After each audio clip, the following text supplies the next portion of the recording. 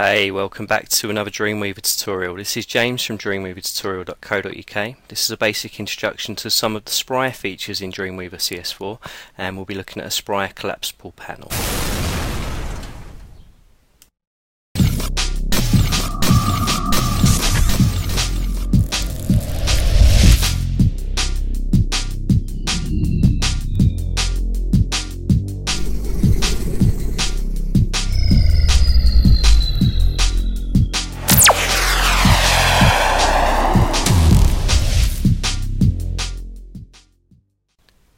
Okay, so here we are in Dreamweaver CS4. I'm in design view. We're not going into code view at all on this tutorial.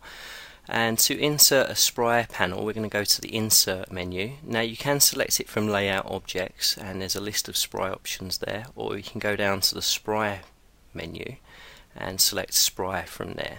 So we're going to go to the Spry menu and select Spry collapsible panel. Now once you do that, you'll find that the Spry panel has been inserted into design view. Now at the moment it's just a shell, but let's preview that in a browser to see what we're looking at. Now you do get a little bit of script that gets carried over, which is your CSS and JavaScript, and that's created in a folder called Spry Assets, which is in your Files panel. Okay, so I'm going to preview that in Mozilla Firefox, and you can see that there's a tab panel which has got a rollover effect, and you've got the content panel, which is naturally where you'd put the content.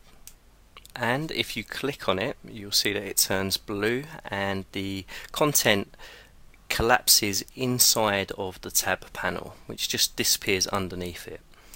Now the great thing about these Spry assets is that you can amend them or adjust them however you want to. You can add images, background images, rollover effects, colours, anything you really want to. So I'm going to insert an image by going to insert image, and I've selected an image that I'm going to put on top of the rollover effect. So I've just inserted that, and I'm going to give it an alternative text of Dreamweaver. Now I put that image in by deleting the words tab, and then with my cursor still inside the tab panel, I've inserted the image. So let's preview that in a browser, and you can see that the tab panel is extended to match the size of the image there, and the rollover effect is still in place, but it's not affecting the image on top. Okay, now with these Spry collapsible panels you do get a certain amount of CSS which is written over into your Spry Assets folder. Now if we have a look at the CSS, you can get the CSS by going to Window and then select CSS, and I'll just expand the panel here, and you'll see that there's quite a bit of CSS which is written over that controls how the panels work, with the rollover effects, the colours, background colours, etc. Okay, so let's switch focus over to the content area of the Spry collapsible panel, and I'm going to delete the word content, and as I do you'll find that the div tag collapses. That's perfectly natural, and I'm going to retype tutorial 1 naturally because this is dreamweavertutorial.co.uk, and I've used my Spry collapsible panel to make tutorials. Now I've put in page breaks so that I can put each tutorial closely knit together, but I've just pressed enter, which you can now see that the content area is in its own separate div tag. Okay, so I'm going to change the background of that div tag with the content in it, and I'm actually going to create a new CSS rule. So I'm going to go over to my CSS styles panel, click on the new CSS rule style icon, and I'm going to target the outer div tag, which is the main encompassing div tag, and it's called it collapsible panel 1. That's fine. And I'm going to go into the background category, and I'm going to change the background color to black, and you'll notice that the text disappears. Well, that's because the text is also black. So I'm going to go into the type category, and I'm going to adjust the text, and I think I'm going to turn that into a yellow color just to contrast it well. Okay. Now there's one other thing that I need to do, which is to adjust the width because it's a bit too wide for my liking. So I'm going to go back into the CSS rule for collapsible panel 1 that we just set up, go to the box category, and I'm going to adjust the width to 407 pixels and click apply. And you can see that it's starting to look just like the one that's on dreamweavertutorial.co.uk homepage. So let's preview that in the browser now and save all the changes. Okay, so we can see that the collapsible panel is still working in the confines of how it was originally set up. The only thing that I've done is styled the background, the text, and I've put an image in place over the top of the rollover effect.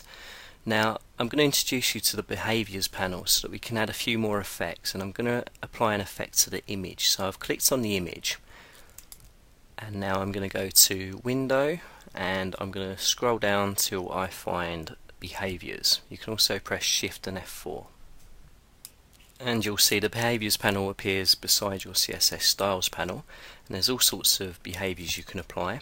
Now go and click on the plus icon, and that will bring up a separate menu, and we're going to go over to Effects, which is new to Dreamweaver CS4, and I'm going to select Appear and Fade. And it's asking if I want to target the current selection, and I do, because that's the image, but I can also select the collapsible panel one if I wanted to. Now the effect duration I'm going to leave as it is, and I'm going to select the effect to appear from 0 to 100%, and I'm going to click OK. Now the toggle effects, that's if you want the user to be able to toggle the effect on and off as they go. Okay, now as a default the effect applies to on click. I don't want it to be on click, so I'm going to click inside there, bring down the drop down menu, and I'm going to select on mouse over. So when someone mouses over the image, the effect will take effect.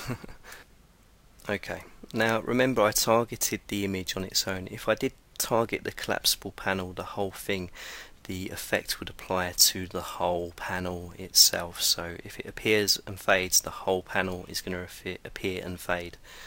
Now I've just made a change to the JavaScript, so it's asking me if I want to save that, and I do. So now we're back in the browser, and as you see, as I roll over, you can see that it fades in and out from 0 to 100%. Okay, so let's go back into Dreamweaver CS4, and we'll apply a few more effects. So I'm going to edit undo the effect that I've just put into place, and that will take away the JavaScript changes that we made, etc, etc. Okay, so the slate's now clean, so I'm going to click on the image again to target the image, and I'll click on the plus icon in the behaviours panel, go to effects, and this time we'll select shake and apply that effect instead. There's less to choose from the shake, so I'm just going to apply it to the current selection, which is the image, and press OK. Okay, so again it defaults to on click. I'm going to change that to on mouse over, and we'll preview that in the browser now. Okay, let's test this effect out. So I'm going to mouse over the Dreamweaver tutorials image, and you can see a little shake occurs there.